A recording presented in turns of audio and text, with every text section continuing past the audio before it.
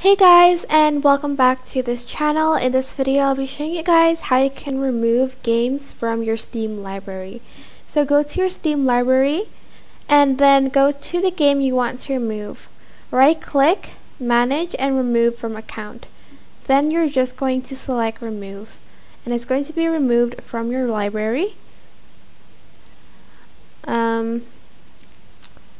You can also hide this game to remove it from the library too. So I only have like these games that I kind of still play and I want to see. So yeah, that is how you can remove games from your library on Steam.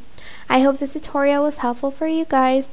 Don't forget to like, comment, share, and also subscribe to this channel if you haven't done that already. If you have any questions, just leave it in the comment section down below and I will try my best to answer them all for you. Thank you so much for watching. Bye!